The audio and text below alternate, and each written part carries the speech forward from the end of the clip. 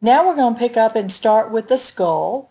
And as I said before, this is part of the axial skeleton. It is 22 bones. And there's two groups. There's the bones in the cranium that protect your skull, and then there's the bones of the face. The cranial bones, there are 8 of them. And 4 of them, there's just one. And that's the frontal bone that forms your forehead, the ethmoid bone, the sphenoid bone, and the occipital bone, that's the back of your skull.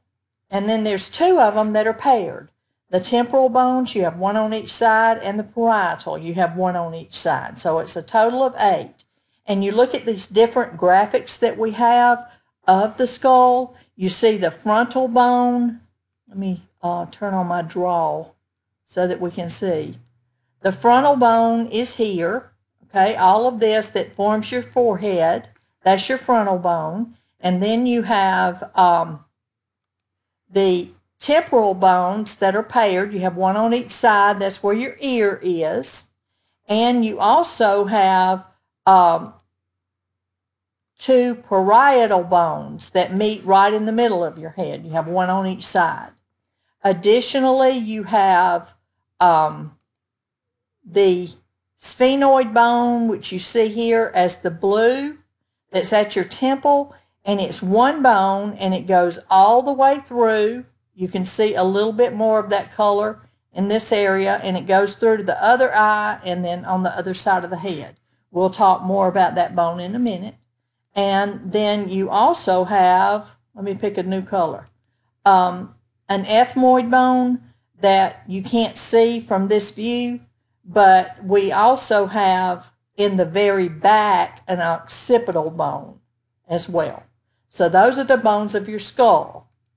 Now the facial bones, of course, that's what makes your face, and there's 14 of them. 6 of them are paired. The maxillary, zygomatic, nasal, lacrimal, palatine, and the inferior nasal coccygeal bones. And then 2 of them, you just have 1, and of course that's your mandible and your vomer. Now, the mandible, obviously, we're talking about this great big lower jawbone right here, and it goes from one side to the other, all right? The maxillary, we're talking about, forms all of the upper jaw, and the teeth anchor into the upper teeth anchor into the maxillary. Then you have zygomatic right here that forms your cheeks right there. You got 1 on each side. You have inferior nasal concha that are in your nasal cavity, and we'll look at those in a minute in a different picture. Now, all of the bones that are in your head are fused. The ones in your skull that protect your brain, they are fused to one another. And they make these immovable joints that we call sutures. The only one that's not fused is the mandible. So that's the only movable bone in the head, in the skull. The major sutures, you've got the sagittal, the coronal, the squamous or squamous, and the lambdoid. And your skull bones also, you've got 4 bones that have openings in them, and they are little cavities that are air-filled and lined with mucous membranes called your sinuses.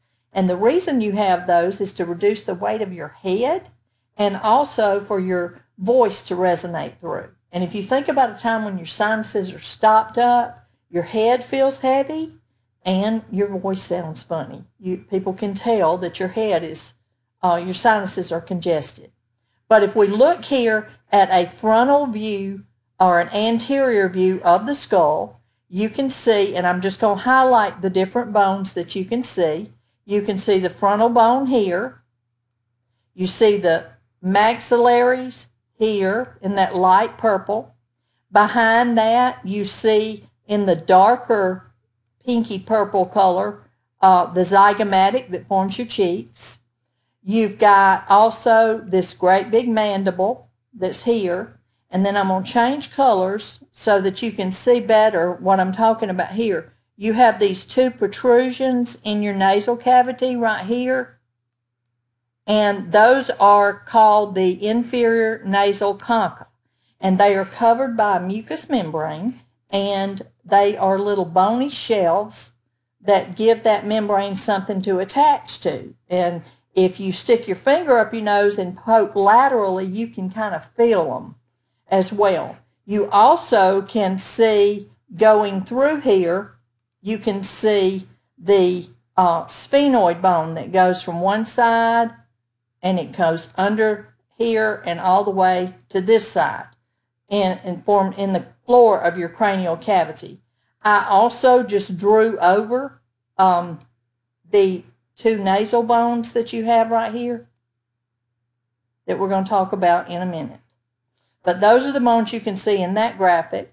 This is a real actual skull, and you can see the nasal concha even better here. You see them in those little bony shelves? That's the nasal concha. Now, looking at this picture from the side, you can see the parietal bones up here, that yellow one. The green is the temporal. Remember, those are both paired. You can see part of the sphenoid bone that's going to go across for the nasal cavity. But another bone you haven't seen before is this blue one in the back, and that's the occipital bone. It's one bone, and it forms the back of your skull. And again, this is just an actual skull that you can look at. Now, if we turn it around and look at it from the back, that blue is the occipital bone. And that's easy to see. And you can also see the sutures. Do you see how the two parietal bones fuse together and make, I didn't mean that to be squiggly, and make this immovable joint? That's called the sagittal suture. And then you can also see where the occipital bone right here joins with those parietal bones, and that's going to form the lambdoid suture there. Now, let me go back 2 slides because I want to show you something else that I didn't show you before. Right here, you see where the temporal bone fuses with the parietal? That is the squamous or the squamous suture. And then right here, where the frontal bone joins the parietal bones, you can see the sagittal suture. I'm sorry, that's not correct.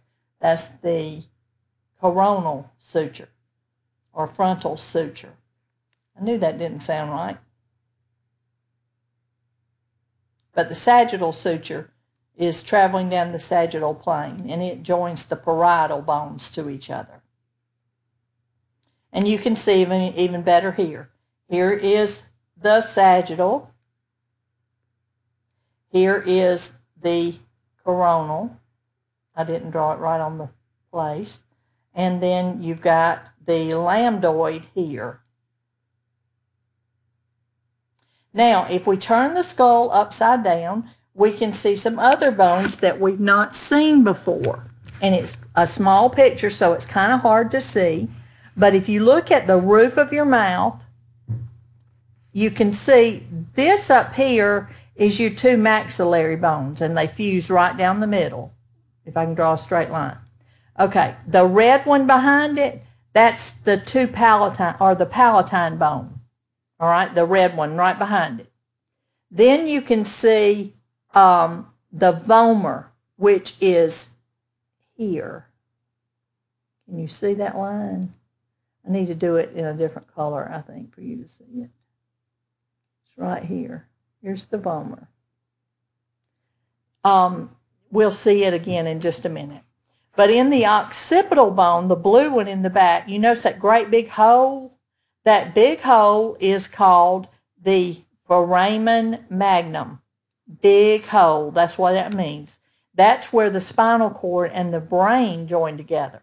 And all those other smaller openings that you see, they are for things to enter and exit, like the carotid arteries and the jugular veins and different nerves and things like that. And you can also see here how you've got a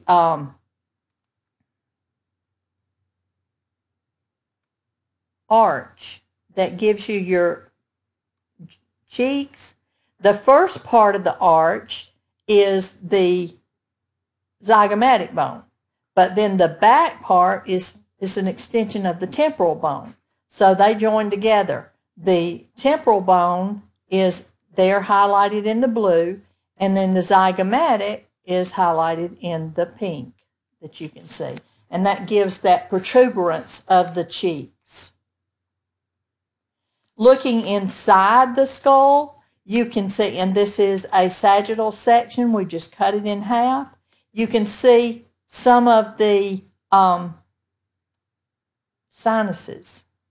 The sphenoid bone has sinuses, the ethmoid bone, the frontal bone has sinuses, and the maxillary bone. You notice those are all around your eyes, so if you have any kind of sinus issue, it's going to hurt in your eyes. And you can see them again here and here. Now, this is looking, we've done a transverse section, and we've lifted off the skull cap, okay? So now we'll get to see that sphenoid bone better, and I'm going to choose a different color highlighter because that one's a little bit too dark for me. Okay, now in the blue that you see right here, from the temple going through your orbits of your eyes, and it comes on and goes all the way through to here.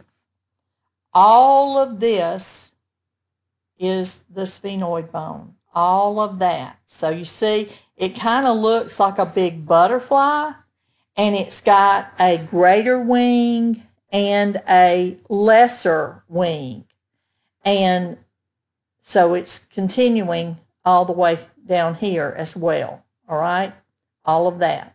The greater wing up here at the top, that forms this little place right here in the center, right here.